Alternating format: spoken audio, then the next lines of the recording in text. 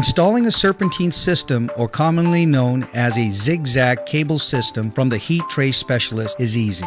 A few tools will be required, but having the right layout prior to installation is key to a successful installation. Before installing your roof clips, there are basic measurements needed. 1. You need to measure how far up the roof deck you plan to install the heat cable clip system. 2. How far will your clips be installed to be properly spaced apart?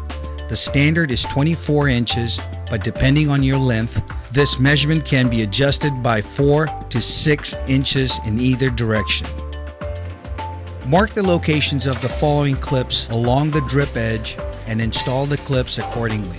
All the clips along the drip edge should be evenly spaced. Be sure to use appropriate screws that are long enough to reach the roof deck material.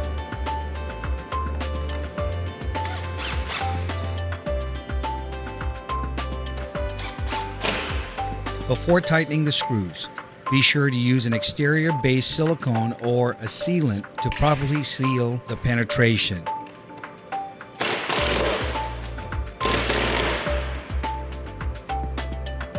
Mark the center point between the lower clips. Then mark your upper clip location depending on how far up the roof deck the original design indicated. Install clips similar to the previous clips. Ensure you are only installing a single clip.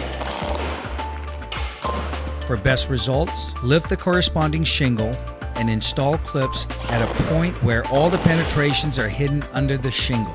Seal with sealant.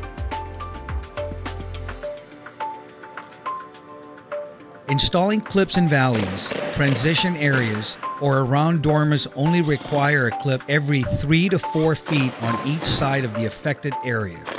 When installing these clips, ensure that the center of the valley is not penetrated. Space the clips a minimum of 2 to 4 inches out of the valley. Install the clip similar to the previous clips. Ensure proper sealant is used on each clip. Prior to installation, examine the heat cable to make sure there is no damage to the outer jacket. Starting at the end run where the end seal will be located, attach the heat cable to the clips by bending the upper clip finger over the cable.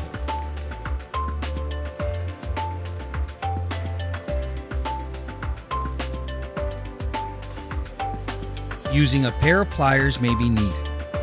Do not over-tighten to potentially crush the cable. When installing the cable over the gutter or drip edge, use a large drip loop that extends over the gutter or the edge of the roof when a gutter does not exist.